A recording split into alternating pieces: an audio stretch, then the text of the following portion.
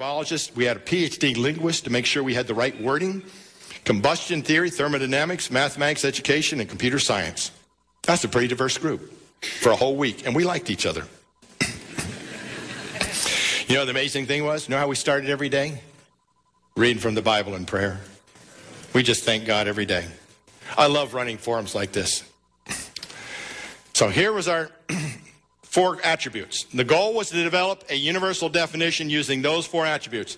And here's our definition we came up with. An encoded, symbolically represented message conveying expected action and intended purpose. That was the definition we came up with. What we did was we went and found the characteristics and then put them in a sentence.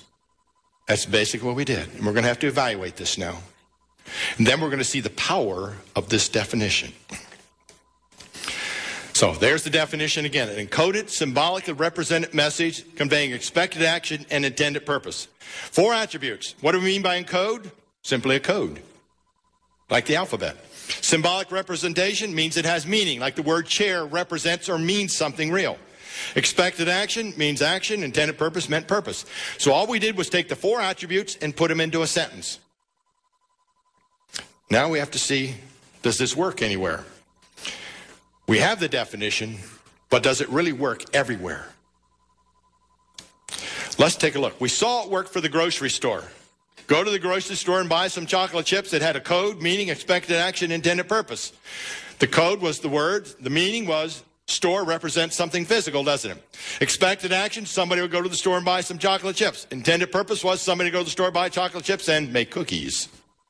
Now let's take another sentence. How about in the beginning, God created the heaven and the earth? Does that meet our definition? Well, how about code? It uses an alphabet, doesn't it? So it has a code. Does it have meaning? Yes, it does. God represents something real. The heaven represents something real. Earth represents something real. So the words have meaning. Does it have an expected action? Yes, it's called creation. And then the intended purpose, which is implied there, is for the glory of God. His creation is for his own glory. The heavens declare the glory of God. So when we look at the Bible, we see what? It does meet our universal definition. So what we find in the Bible is what? Information. And that information came from where? God. He gave us his information. So now let's examine this definition scientifically. When we look at science, we have things called theories, models, hypotheses, and assumptions. Where do they come from? Well, we make them, don't we? We originate theories, hypotheses, and assumptions, and we formulate ideas about them. So we originate them and we formulate ideas. But above that level of science, there's a very large gap. A large gap in science. Because what's above all of those theories, assumptions, and models is something called scientific laws. Now look at the difference here.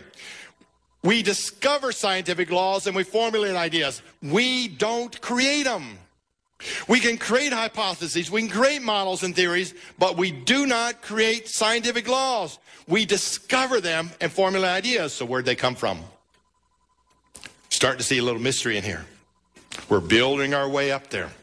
Remember our 2 goals: refute materialism and show there has to be an all-knowing, all-powerful creator God. So what are scientific laws then if we don't invent them? Precise statements formulated by discoveries through observation and experiment. In other words, we discover them that have been repeatedly verified and never contradicted. Then it can become a scientific law. Let's look at some. We have scientific laws about matter, Newton's law of gravity, laws of thermodynamics, laws of electricity, and many others. So we have many laws of science about matter. We have a law of science about life, that life only comes from life, the law of biogenesis, which is, you know, we have that law, life only comes from life, biogenesis, but every single biology textbook ignores that. Isn't that amazing? But we also have laws about information. So let's look at some of these. Why are scientific laws so important? Well, they're very important. See, without scientific laws, we might not have things like cars, computers, microwaves, and here's the most important, hair dryers. Boy, we couldn't live without those, could we? And many other inventions. Without these laws of science, things wouldn't work the same all the time, would they?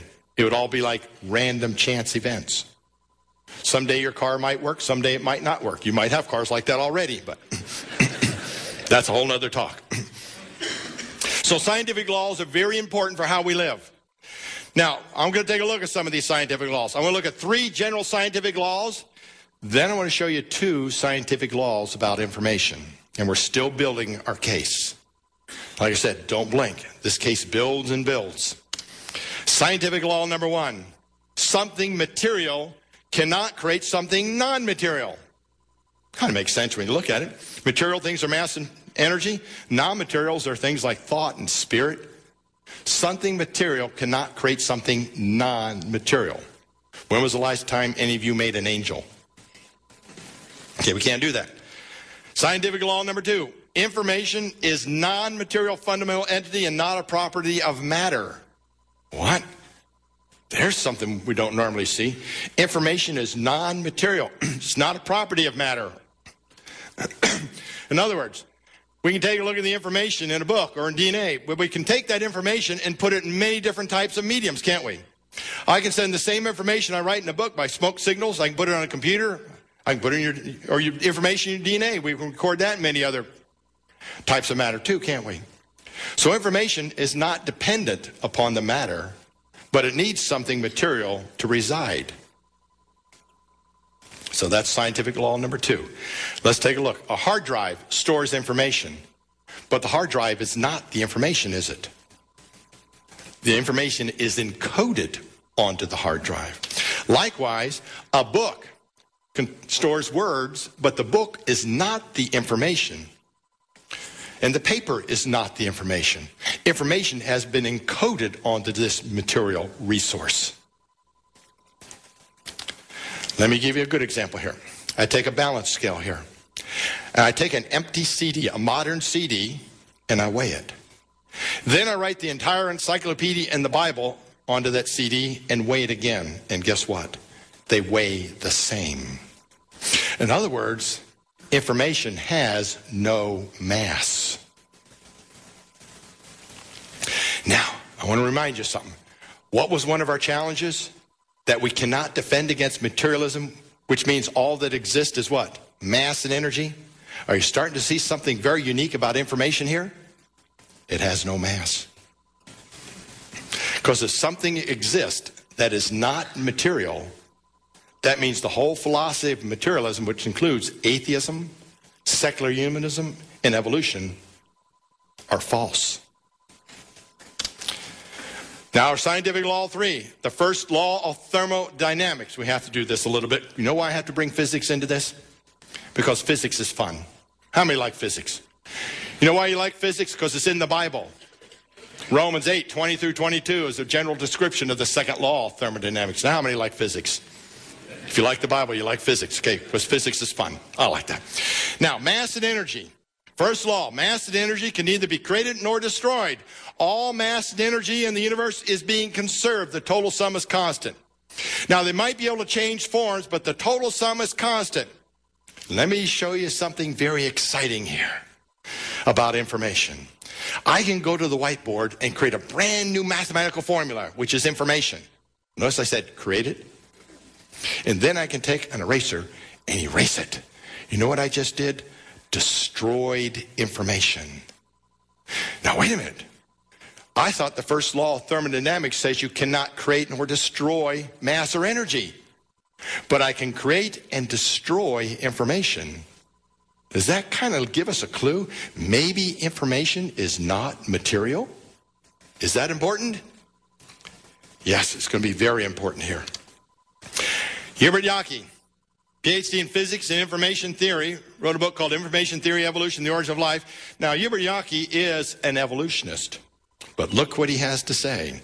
The genetic information system is the software of life, and like the symbols in a computer, it is purely symbolic and independent of its environment. Of course, the genetic message, when expressed as a sequence of symbols, is, what's that word? Non-material, but must be recorded in matter and energy. Right there,